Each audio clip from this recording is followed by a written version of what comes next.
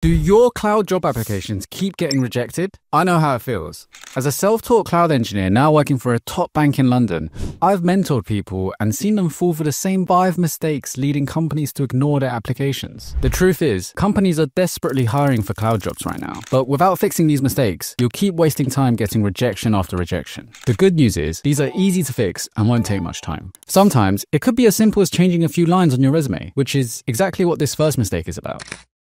Suppose there's 2 cloud engineers, Sarah and Marcus. Sarah's a brilliant engineer who recently joined a big finance company. Her code was flawless, her architecture proposals were great. Yet, her team's productivity actually decreased. Why? She had implemented automation tools without speaking to anyone. She hadn't considered the developers' existing workflows, and this created friction. Meanwhile, Marcus took a bit of a different approach. Before rolling out any changes, he spent time shadowing different team members, understanding their pain points, and gathering feedback. Even though his technical skills are weaker than Sarah's, people would still rather work with him. And this pattern repeats itself across the industry. A solutions architect might design great AWS infrastructure, but if they can't translate technical jargon into business outcomes like cost saving or faster time to market, client will be unconvinced. People working in cloud also have to deal with high pressure situations where some piece of critical infrastructure may be failing. In this case, soft skills are absolutely crucial. Engineers often prioritize learning technical skills. What's the best course to learn AWS, or what's the best thing I can build? And although this is clearly important, it's a mistake to neglect soft skills on your job applications. But how do you actually demonstrate you have these skills? Resumes for cloud jobs are usually filled with technical keywords, which is good, but you can also rewrite achievements to showcase your soft skills. For example, instead of used AWS EKS to migrate over 150 microservices, which resulted in 42% less failures, you could say something like, led cross-functional teams in migrating over 150 microservices from on-premises to AWS EKS, achieving 42% reduction in deployment failures through conducting weekly stakeholder meetings. This highlights your project management and collaboration skills without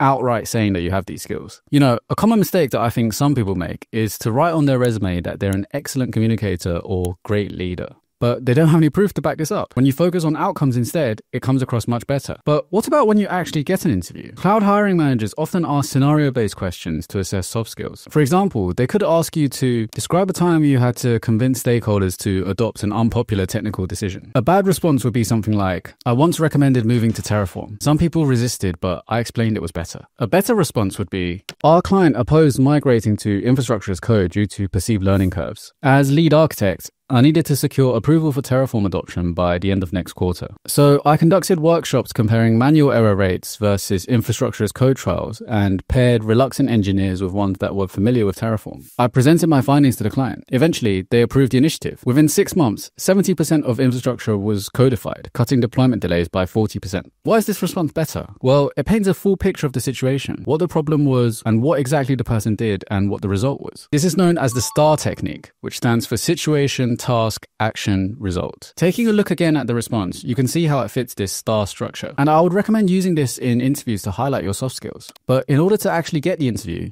you need to apply for the jobs that suit your skills. The problem is, there's a common mistake some people are making that is limiting the number of jobs available to them.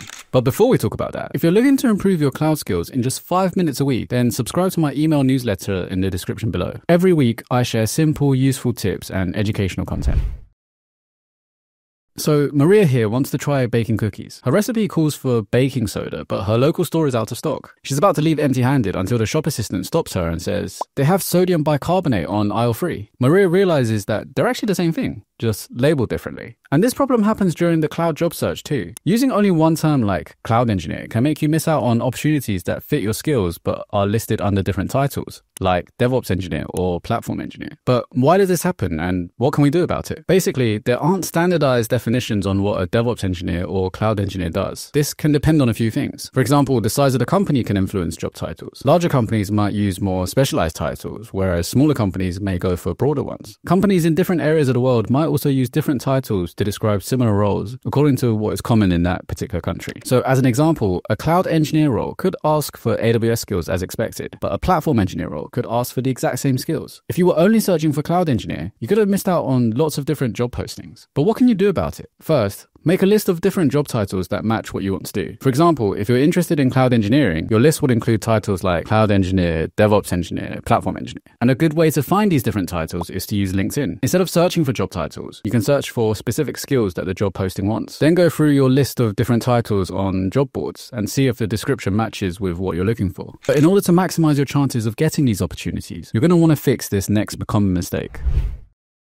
To understand this mistake, let's talk about stock traders before everything was done on computers. Back then, the most successful traders weren't the ones sitting at home reading yesterday's newspaper. They were the ones standing on the trading floor, hearing the news as it happened. They had a huge advantage because they could act on information first. The cloud computing industry moves with that same kind of speed. Just like those trading floors, things change by the minute. AWS, Azure, and Google Cloud are constantly evolving, pushing out hundreds of updates every year. And just like those successful traders who planted themselves on the trading floor, the people who attend events like the AWS Summit or AWS reInvent get to hear all the latest developments and learn from experts across the industry. You can see real demos and use cases that are being used by companies across a wide range of different areas. But how does this help you during the job search? After all, you could just find all the information from the event online too, or watch the live stream. Well, you've probably heard the saying, it's not about what you know, it's about who you know. And this is true. According to Forbes, around 85% of jobs are now filled through networking. So even though I don't think you should try and meet people for the sake of adding them to LinkedIn, I do think it's important to put yourself out there at these events and try to build real, genuine connections. The connections that you gain from attending these real-life events can't be replicated online. I've been amazed by the number of experts that I've been able to talk to and learn from just by attending these events. In fact, many of the tools that cloud engineers use are open source. For example, Terraform. When you go to meetups and tech events, you can meet other people working with these tools, maybe even contributing to them. And you can really gain a lot of useful, tailored advice from these people in terms of how they use the technology, what their workflow is, or how they would recommend learning it as a beginner. So the mistake here is not attending enough cloud-related meetups.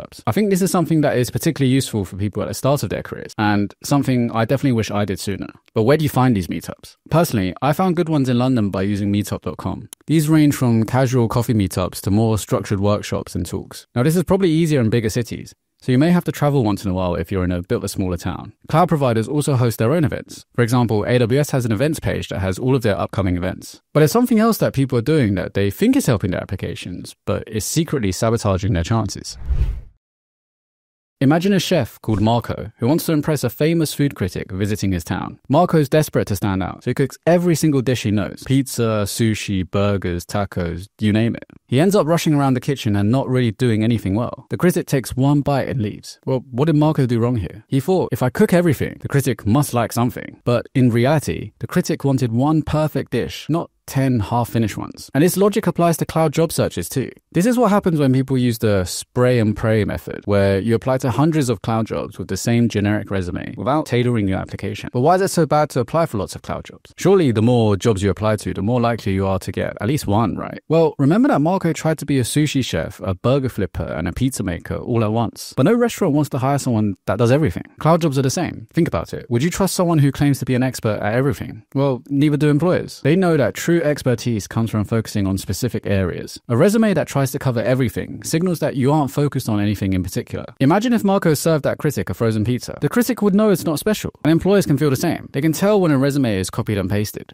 When they see a generic application, they know you haven't taken the time to really understand the company or the role. Many companies use applicant tracking systems, or ATS, to screen resumes now. These are basically robots looking for specific keywords that match the job description. But the generic resumes often fail these checks because they don't include the right specific terms. So does this mean that you can only apply to one or two companies? Not necessarily. Here's what I like to do. I think it's a good idea to start by creating a baseline resume that highlights your core cloud skills. Then, when you spot a role you like, take time to really analyze the job description. For a cloud security role, for example, the job description might mention security tools like GuardDuty or Security Hub. Next, rewrite your resume to better match what they're asking for. If you're going for a cloud security role, emphasize the security aspects of a project that you've worked on. For example, implementing least privilege access or setting up WAF rules. The key is to spend time on roles that genuinely match your skills and interests. There is no limit to the number of applications you can do. If you have the time, you can still apply for a lot of companies, but your application will stand out a lot more this way. But there's no use spending all this time applying for the right jobs if you're making this next mistake, and it involves your certifications.